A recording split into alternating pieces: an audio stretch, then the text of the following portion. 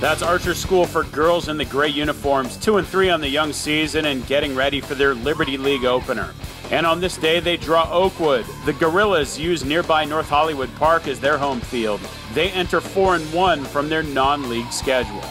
The captains and coaches meet with the umpire at home plate for the pregame ground rules. And now that everyone's properly introduced, let's play some softball.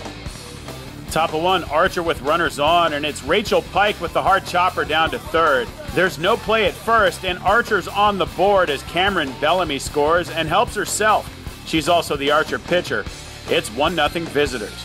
Later in the frame, Archer's still threatening, and Leaden Solomon rips the hard single through the infield. That's going to chase around Sarah Bohm and also Josie Garcia. Archer leads 4-0 and 7-0 before Oakwood could get 3 outs. And that's just about all Cameron Bellamy would need in the circle. 2 outs in the first. Oakwood was something cooking until Bellamy induces the pop-up down to first. That's where Bohm hangs out. She squeezes it for out number 3. And it's 7-0 Archer after 1. Top of 2, that's Pike at the dish, and Rachel swings and smacks a solid single back through the right side. That's going to chase around Morgan Dennis from second, and the visitors up their lead to 8-0. Later in the frame, that's Bohm with the bat, and she smacks a clean base hit through the diamond. That's going to send around Pike from second, but the throw is in time, and Rachel is out. She hurts her leg on the play, but she'd be okay. And it stays 8-0 Archer. Meantime, on defense, Archer and Bellamy just rolling along. Cameron winds up and delivers strike 3 to close out the second. And after 2 complete, Archer leads it 8-0. Top 4, more of the same. That's Morgan Dennis at the dish. She smacks one inside third and down the line. Around comes Allie Kiley, and she's going to score rather easily. And the Panthers have a 9-0 lead. Bottom 4, Oakwood gets on the board here. Bellamy snatches the comebacker and gets the out at first. Bohm throws a dart to the plate to get the runner, but it's just a bit late. Oakwood cuts the deficit to 9-1 through 4. But not for long. Top 5, that's Annabelle Gustat-Carson with the hot smash to the outfield.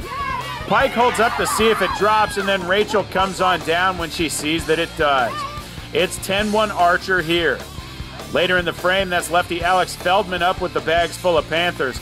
She slaps one down to third, and it's a force there, but the throw to first can't get Feldman.